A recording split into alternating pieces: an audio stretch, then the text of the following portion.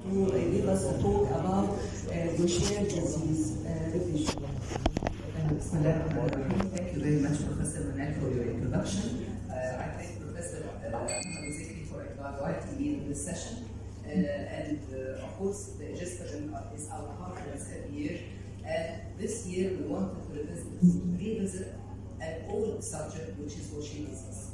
Gaucher disease is one of the earlier lysosomal disorders that have been diagnosed and which therapy has been implemented. Lysosomal storage disorders are a group of rarely inherited metabolic disorders. They are all over. They are something like 1 in 5,000 to 8,000 live births. One of the commonest is Gaucher disease with its 3 types that we go through now. More than 50 types have been identified, but still there is treatment that is FDA approved for only 9 lysosomal disorders and only with 17 agents. In the EMA there are much more, there are 26 agents, but still there are more lysosomal diseases to be treated. Gaucher disease, as we said, is a lysosomal storage disease. It is autosomal recessive inheritance, and this gene, the GBA gene, it encodes for the lysosomal being glucocerebrosidase. بما انه glucocerebrosidase يبقى بيتكسر into glucose and cerebroside. لو هو absent يبقى هيبقى في accumulation للglucocerebroside في الماكروفاجز والمونوفاجز all over the body. That's particularly in the spleen, the liver, and the bone marrow. So it's considered a multi-system disorder. These are the characteristic Gaucher cells with this wrinkled cystic appearance. They accumulate within the liver, the spleen, the bone marrow, and the bones, and the lungs as well. The disease course, if untreated, is very progressive. It has severe morbidity, whether the tendency to bleeding, the skeletal complications, the liver failure, the pulmonary hypertension, the sepsis. It results in the reduction in quality of life and reduction in life expectancy as well. It has 3 major subtypes. The first, or the other subtype, the type 1, it's the most frequent. Around 90% of the diagnosed cases lie in type 1. It's mainly visceral and skeletal, with very, very few neuropathic manifestations that are reported, and so it is known as the non-neuropathic form or the visceral form. And the type 2 is the very rapid and deteriorating onset in the infantile form. The lifespan does not lie beyond 4 years of age. It's rapidly progressive because of the neurological involvement, and so it's known as the acute neuropathic form. Type 3 is a combination of both. It has both the visceral involvement and the neurological symptoms, but it's more chronic, and so it's known as the neurovisceral form. The Gaucher the Gaucher subtypes, as we said before, the most prevalent is the type 1, the visceral form, and the type 2, which is the very acute, it's much more rarer, and in between is the type 3. The neuropathic manifestations are mostly profound in type 2, less commonly in type 3, and very rarely in type 1. The bone symptoms are mostly pronounced in the type 1, the visceral manifestations in type 1 and in type 3, and less commonly encountered in type 2. The age presentation is very early infancy in the acute neuropathic form. It's later in childhood and adolescence in the type 3, and in the visceral form, the presentation might start in childhood or adulthood. The lifespan might extend into adulthood in type 1, but it's very short in cases of type 2. Here is the spectrum of manifestations between type 1, which might be asymptomatic at first, and the skeletal and visceral manifestations are the most, and the extreme neurological form that might even start in utero with a hydrocephalus or with congenital ichthyosis, and the range of the other organ involvements in type 3, including the cardiac involvement with Vander classifications, the eye involvement, and even there are some CNS manifestations in type 1, particularly Parkinsonian manifestations. The prevalence of type 1 is something like 1 in 40,000. It's more in the Ashkenazi Jews. And the clinical spectrum includes the hepatosplenomegaly, the bone marrow infiltration resulting in hematological changes, the thrombocytopenia, anemia, and bleeding diathesis, together with the bone disease and the variable CNS involvement. The bone involvement results in a reduction in the bone mineral density, chronic bone pain, acute bony crisis, pathological fractures, and lytic lesions, with osteonecrosis and the iron nerve loss default. The cardiopulmonary involvement includes an interstitial lung disease, pulmonary hypertension, valvulopathies, as said before, and the hepatopulmonary syndrome particularly happens in those with advanced liver disease, especially after splenectomy, which is rather historical now. The immunological alterations are as well common. They have a very high prevalence of autoantibodies with polyclonal gammopathies, monoclonal gammopathies, and the tendency or a risk to malignancy, whether with multiple myelomas, hepatocellular carcinoma, or even lymphomas. The metabolic abnormalities are a lot. They include a chronic inflammation resulting in a hypercatabolic state, growth retardation, chronic fatigue, reduced body mass, a dyslipidemia with hyperferritinemia. And as we will find that these comorbidities might complicate the treatment even with type 1 where the treatment is available. The neuropsychiatric manifestations can happen in type 1, and as we said, Parkinson's disease is one of them. The metabolic disorders, including the hypermetabolism of the insulin resistance, immunological complications, as said before, tendency to malignancy, cardiovascular complications, and even gastrointestinal. The hepatic involvement, because it's where I'm interested, they present with the hepatomegaly, raised aminotransferases, and the condition progresses to fibrosis and even cirrhosis with secondary portal hypertension and appearance of esophageal varices. The hepatopulmonary syndrome occurs in the very severe cases, particularly those who have underwent splenectomy, and they have a tendency to develop malignancies in the form of hepatocellular carcinoma, and I will see in a few minutes that there are also non-HCC focal lesions and cholelithiasis as well. The hepatomegaly, we know that the normal size of the liver is something like 2.5% of the body weight, and the increase in the liver size is by multiples of the normal weight of the liver. If the multiple is from 1.25 to 2.5, the multiples of normal, so it's a moderate hepatomegaly, and the massive hepatomegaly if it is more than 2.5 times the normal size. And there is always some degree of enlargement in all cases of Gaucher disease. The cause is of the accumulation of the Gaucher cells in the liver and the associated inflammation as well. Splenomegaly usually overweighs hepatomegaly, but in the case of Gaucher, we find that the hepatomegaly overweighs splenomegaly. Then we should investigate other causes, because massive hepatomegaly can occur in the very severe forms, and as I said, after splenectomy. The liver enzymes are elevated, the AST and ALT, as well as the alkaline phosphatase, which has a bone source as well. The increase is usually mild to moderate, and it does not correlate with the size or the severity of the liver disease. The liver histology shows the Gaucher cells, as we said, the wrinkled cell appearance. These cells usually accumulate in zone 3. What is zone 3? We know that the hepatic lobule has at the periphery the portal areas, and at the center there is the central vein. These cells, they accumulate around the central vein. So when they press the hepatocytes there, and these hepatocytes die and they are replaced by fibrous tissue, they produce something like a post-sinusoidal portal hypertension, as we see in Budd-Chiari syndrome and the sinusoidal obstruction syndrome. The hepatocytes themselves, they do not have any accumulation of the material, but they are compressed by the storage cells around with the inflammation, and fibrosis sets in and ends in cirrhosis. The consequences of fibrosis, we all know about them. They are the cirrhosis, the portal hypertension, the esophageal varices, the hepatopulmonary syndrome, and because the fibrosis is around the central vein, it mimics the Budd-Chiari syndrome, and if fibrosis sets in, it partially regresses with enzyme replacement therapy.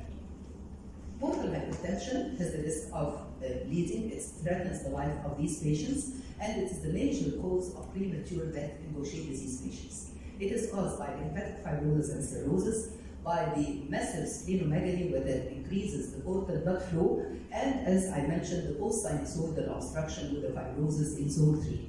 Splenectomy is not a solution for this portal hypertension. And the effect of splenectomy even is a bit deleterious. It increases the liver size, it increases the fibrosis, and it might cause hepatopulmonary syndrome as well.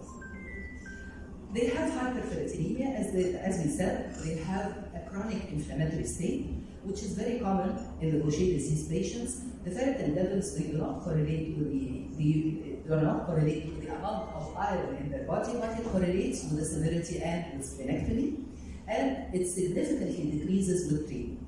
It is because of the chronic inflammation, the impaired macrophage function, and the low dysregulation in the hepcidin ferroportin pathway. This hyperprolactinemia is not associated with a systemic iron overload, except if the patient has a degenerative disorder that is associated like the congenital hemochromatosis, or acquired conditions like good splenectomy, alcoholism, metabolic syndrome, chronic viral hepatitis, or the presence of malignancy. The concomitant liver diseases that can occur with Gaucher, the chronic viral hepatitis if these patients are multi-transfused, the vascular disease if they undergo a splenectomy and the thrombus extends from the splenic vein into the portal vein, if they historically they used to get repeated blood transfusions and they have iron overload, and a fatty liver happens because of the inflammation that is ongoing with insulin resistance, they have a tendency to overweight from the disease itself, from the lifestyle they lead, and the recumbency or the decreased activity, and even with the enzyme replacement therapy, they have a tendency to increase body weight. And there are under-recognized manifestations of Gaucher disease. I was very much fascinated with this title because it was the title of this very elegant review of literature, and because I found two of the beloved names. One of them is our dear colleague, Professor Maggie, Professor of Hematology in our hospital, and Professor Adil Saif, Professor of Radiology. Both of them, even Maggie is the corresponding author, where they spotted some light upon under-recognized manifestations of Gaucher disease. It was published in 2021. These are the pulmonary involvement, the lymphadenopathy, and the Gaucher illness. What about the lung involvement? It is common in the Gaucher disease patients, and it generally falls in three categories: whether the alveolar macrophages are involved, or interstitial tissue involvement, or the severe life-threatening pulmonary hypertension or hepatopulmonary syndrome.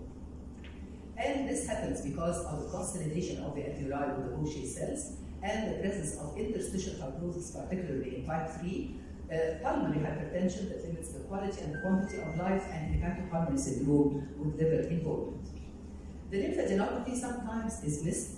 It might mimic malignancy. The common sites are the mediastinal and the mesenteric lymph nodes. If the mesenteric lymph nodes are too large, they might compress the lymphatics, resulting in a protein-losing enteropathy, and these lymph nodes are a marker of Gaucher disease severity.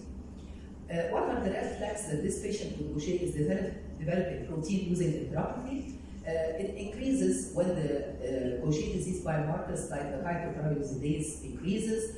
If the patient has abnormal liver function test, particularly low albumin, if they have low triglycerides, proteins, and chylomicrons, if the growth in children is faltering, or adults with Gaucher disease having unexplained weight loss and development of lower limb edema, all this should alert us that the patient is developing from the compression by these enlarged mesenteric lymph nodes, protein-losing enteropathy. The Gaucheromas, which are rare, are clusters of Gaucher cells causing masses. These masses mimic tumors, so they are called pseudotumors. They are commonly present in the liver, the spleen, the bone, the lymph nodes, and sometimes soft tissues and abdomen. They are slowly growing, and they usually happen in adults, but sometimes have been reported in children. And because they form a pseudotumor, they have to be differentiated from hepatocellular carcinoma and from lymphomas. And this figure is from the same manuscript or article I told you about. And here they are pointing with these arrows to these Gaucheromas in the spleen that have to be differentiated from malignant masses.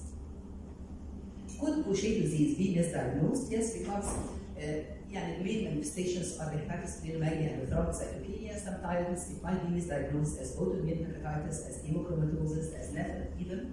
And because of this incorrect diagnosis, the patient either is misdiagnosed with another hematological disorders like leukemia, lymphoma, idiopathic thrombocytopenia, or other lipid accumulation diseases or skeletal disorders, including the sickle cell because of the pain and pain crisis or the metabolic bone disease. The consequence will be a delay in diagnosis and delay of institution of treatment, with complications like avascular necrosis, severe bleeding, severe bony pains, sepsis, pathological fractures, lateral ablation, and advanced liver disease. And these patients might be subjected to unnecessary treatment to the other diagnoses that were misdiagnosed, plus the psychological stress of not finding an explanation for the symptoms they have. The delay in diagnosis may be because of the lack of awareness or the non-specificity of the symptoms. The patient is deprived of chance of treatment because there are available treatments, whether the enzyme replacement therapy or substrate reduction therapy. وانا هنا بقى عايزاكم تنتبهوا شويه عشان هحكي شويه MCQs كده. By increasing awareness, we'll be able to screen high-risk populations who are having splenomegaly plus minus thrombocytopenia. The Gaucher registry that has registered around 5,000 patients says that splenomegaly is more than 5 times the normal size of the spleen. It's a moderate or a massive splenomegaly. It happens at 86%, and the thrombocytopenia below 120,000 is present in 60%. So we have to increase the awareness of physicians for screening, because diagnosis is by non-invasive methods looking for the enzyme activity in a dry blood spot. We should include the high risk, those who have unexplained splenomegaly, whether clinically or by imaging, and unexplained thrombocytopenia, and we should exclude those who have a known cause for their thrombocytopenia, whether hematological pregnancy, portal hypertension, or hemolytic anemia. And there is a very wide range of symptomatology that might go on with this Gaucher: the thrombocytopenia, the anemia, bleeding diathesis, Prof retardation, hepatomegaly, splenic nodules, gallstones, polyclonal gammopathies, monoclonal gammopathies, the bone involvement, the lung involvement, a very wide range of symptoms. Therapy includes enzyme replacement therapy and substrate reduction therapy. The difference is that the enzyme replacement therapy has been licensed for use in children, while the substrate reduction is not yet licensed for use in children. It replaces the deficient enzyme, which is very good, and at least there are 3 recombinant glucocerebrosidase preparations until now. It's given intravenously every 2 weeks. The substrate reduction therapy is given orally. It reduces the formation of the glucocerebroside by inhibiting the glucocerebroside or the glucoceramide synthase enzyme. Both improve the hematological, visceral, and skeletal manifestations, and even the substrate reduction therapy is more effective for the bone lesions. The enzyme replacement therapy should be administered early. It regresses most of the symptoms, including the hepatosplenomegaly, cytopenias, bone pain, bone crisis, and osteopenias, but it cannot resolve the irreversible damages, like the hepatic fibrosis or the vascular necrosis of the bones. The drawbacks of the current therapies, still they are very expensive, they are inconvenient, particularly for that given bi-weekly intravenously, and it's a lifelong treatment. It has to be given throughout life. And there are still many unmet needs in the Gaucher disease, whether the diagnosis, the therapies, the related bone disease, the complications, and type 3 in particular. There is a lot to be known about it by monitoring patients. ودلوقتي هناخد شوية interactive questions. كنتوا صاحبين ولا لا؟ أول سؤال بيقول Gaucher disease is an autosomal recessive inherited disorder. Both parents are carriers. What is the probability that each child will inherit Gaucher disease? دي حصة سنة أولى genetics. 25 50 جمهور بقى ولا البارنتس لازم يبقوا ديزيز عشان العيال يجيلهم Gaucher؟ 25 في سنة أولى genetics. طيب. Which statement accurately describes the pathogenesis of Gaucher disease? Mutations in gene prevent the synthesis of acid beta glucosidase, which results in decreased activity of ceramide and accumulation of glucoside ceramide in Gaucher cells. ولا بتقلل activity of glucoceramide synthase, which leads to accumulation of glucoceramide. ولا decrease the activity of acid beta glucosidase, which leads to accumulation of glucoside ceramide in the lysosomes of macrophages. ولا بتقلل the overproduction of glucoceramide, which leads to accumulation of glucoside ceramide in macrophages. أي واحدة؟ A, B, C, D. سهلة. الصفوف اللي ورا. محدش عارف ولا واحدة من دول؟ احنا قلنا غلطيهم. سي طبعا. عامل accumulation glucoside ceramide عشان هيحصل decrease activity of acid beta oxidase. طيب, which characteristics differentiate Gaucher disease type 1 from type 2 and 3? سهلة بقى دي. Acute neuropathic Gaucher ده type 1 ولا chronic neuropathic Gaucher ولا there is no differentiating characteristics ولا non-neuropathic Gaucher؟ سهلة بقى دي. طيب, clinical manifestations في Gaucher similar between children and adults? True ولا false؟ false طبعا. يعني الاكيوت نيوروباثيك ده بيبقى في اول 2 سنين من العمر، ما بيحصلش في الادلتس. طيب, which hematological manifestation of Gaucher is commonly used as a marker of disease severity and treatment effect? Anemia ولا thrombocytopenia ولا leukemia ولا أكيد thrombocytopenia.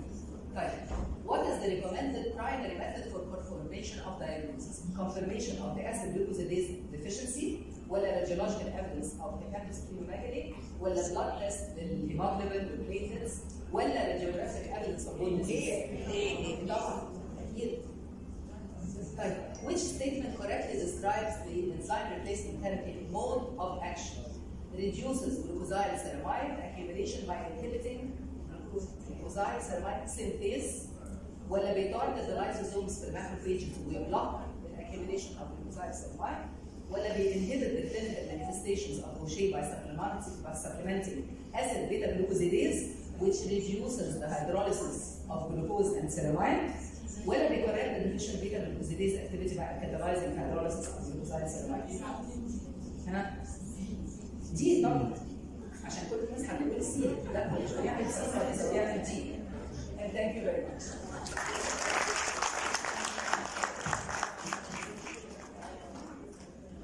Thank you, Dr. Hanaa, very much. طبعا